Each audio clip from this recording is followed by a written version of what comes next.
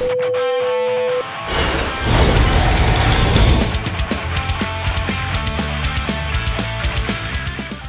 everyone, it's Flakfire. Happy 2016 to you. Now that 2015 is over, it's time to look at the future of gaming for the new year.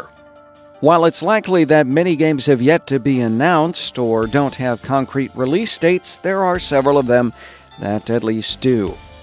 Of these games, some of them have gamers counting down the days until they hit platforms and PCs. So, what are some of the most anticipated?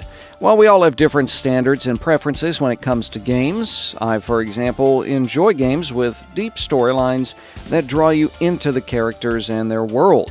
Games that make you make decisions and then actually make you live with those decisions.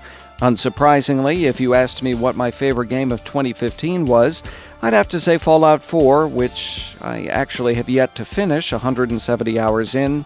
So, what am I looking forward to most in 2016 and why? Well, let me break that down for you. I'll start with a disclaimer.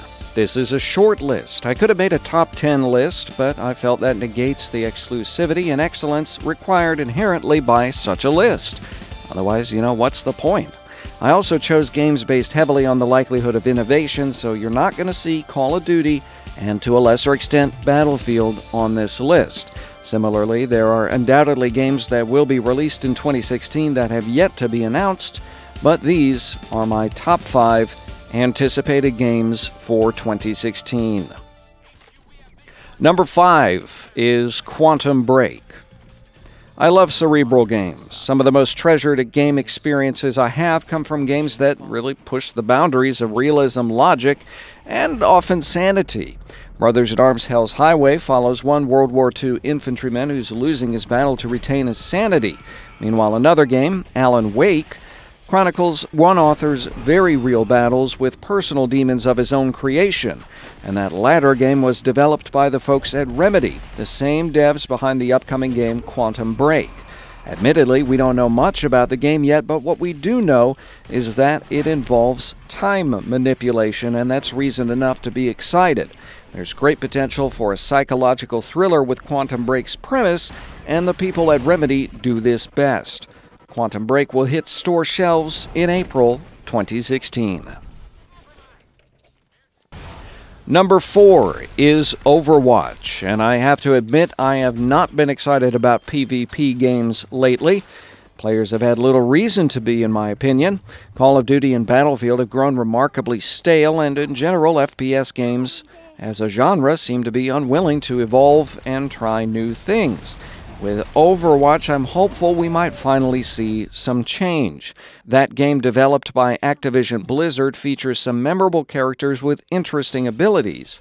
Overwatch has been delayed several times, which is not typically a good sign for a game, but it looks like we'll get the Q1, Q2 2016 release nicely polished on consoles. Overwatch would be ranked higher on my list, but it doesn't have a single-player campaign, and I think that's really a shame since I saw the neat little trailer that Activision Blizzard put out, and it was great. If you haven't seen it, click on the link on the screen. You won't regret it. It's wonderful, and unfortunately, I feel like it's a shadow of what things could be with Overwatch.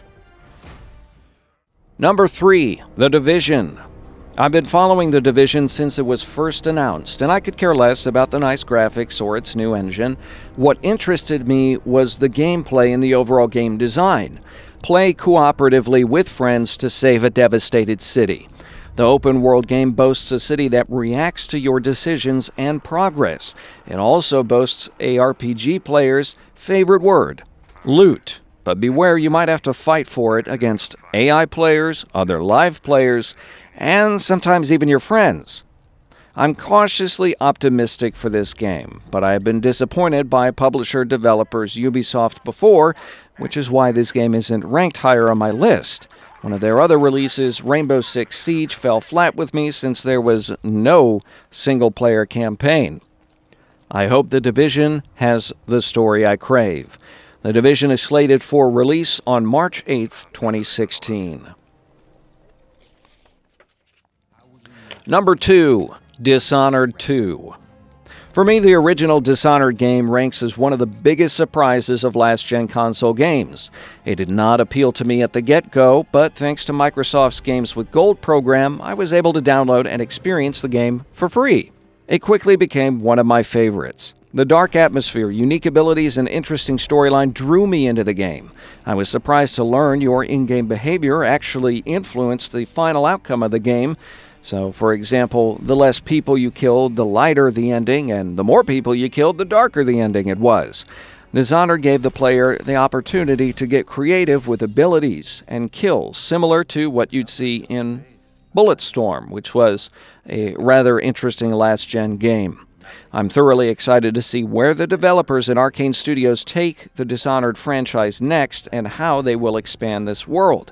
We'll all find out sometime in 2016, as an official release date has yet to be set by publisher Bethesda.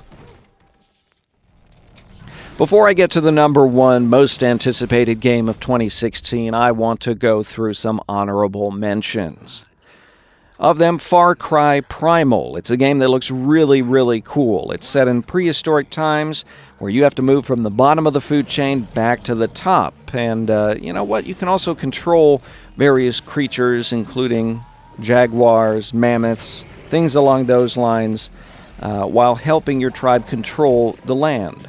We've seen some early gameplay, which is good, and, well, while we don't know that much about the storyline, we have at least seen stuff that's entertaining. So I am pretty excited about this game, but it almost made the list, not quite. Far Cry Primal will be here sooner than you know it on February 23rd, 2016. Deus Ex: Mankind Divided. For me, Deus Ex translates to wasted potential. Many players love the prequel, which was Human Revolution. That's totally fine. I get it. I loved Human Revolution.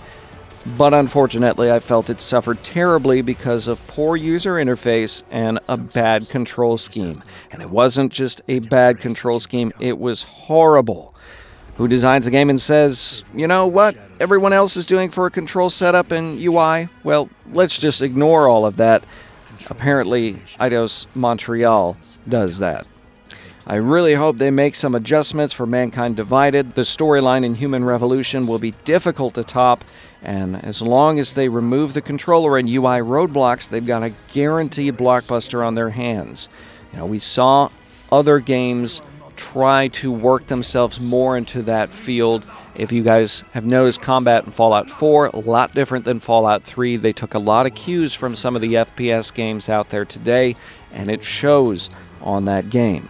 Regardless, Deus Ex: Mankind Divided releases August 23rd, 2016. And for the last of the honorable mentions, I'm going to pick Unravel. And Unravel isn't my typical game. In fact, it's the only arcade game on this list. The colorful side-scroller follows Yarny, a character made of string who connects the memories of a long-lost family together. It's physics-based as well, so you'll have to use your noggin to solve some pretty creative puzzles. I have enjoyed similar games like Double Fine's The Cave, which, incidentally, I highly recommend. We first saw Unravel at E3 2015, and it was adorable. It was a great, pleasant surprise, and I'm interested to see what Unravel brings to the table on February 9th, 2016. Lastly, number 1 most anticipated game of 2016 is Mass Effect Andromeda. With the name like Mass Effect, that's a game that redefined the genre of science fiction in video games. Developer BioWare has just about perfected the space opera and brought role-playing games to a whole new level. Despite being purchased by the oft-maligned EA, BioWare actually put out a fantastic product in Mass Effect 3, minus the ending. It included both a stunning and emotional campaign and an absolutely addictive multiplayer experience. The Mass Effect universe is extremely well-built and diverse in comparison to other space-located games like Halo, and the BioWare team knows exactly what to do with it, even more so following the reception of Mass Effect 3's ending. As a developer, BioWare is great at taking and sorting player feedback to improve the overall experience, and that's another reason this game ranks number 1 on my list. It's easy to forget the studio behind Mass Effect has another IP since it's set in an entirely different time frame. I'm of course talking about Dragon Age Inquisition, which was critically praised across the board by video game news outlets, and rightfully so. That game was massive. It contained great writing, characters, combat, and player decisions. Players forged a unique identity of their Inquisitor and also invested a piece of themselves within that character. Given BioWare's love for Mass Effect, the design and subsequent success of Dragon Age bodes very, very well.